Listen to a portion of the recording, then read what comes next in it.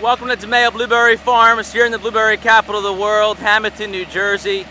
You can see today our family is harvesting this very last picking of blueberries with the machine.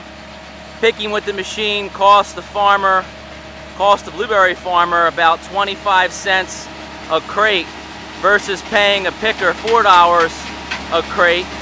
You'll see how the machine works. Fingers. We'll take a closer look as it passes by here. The berries coming out the back.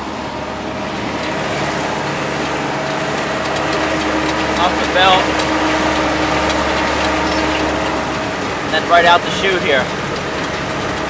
These berries will all be sent to frozen market. They're still grade A. You'll see how large the berries are. They're nice and firm, but they're still grade A berries. Towed by a little trailer on the back. I'll give you a quick view up on top of the machine here for a second. See what it's like on top of the machine. It's a beautiful day here at the farm, and you'll see this one particular field is acres and acres of fresh blueberries.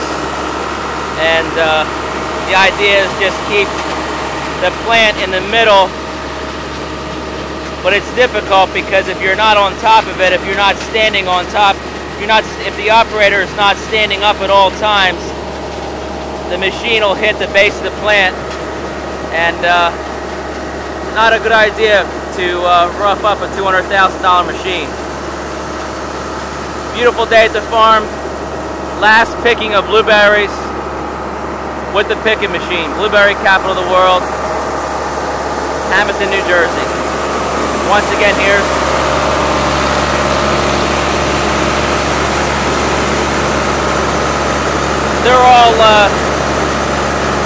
they're 30-pound lugs, but they're only putting 20 pounds in there. We don't want to put any more berries in there because it smashes the berries when you put too many in.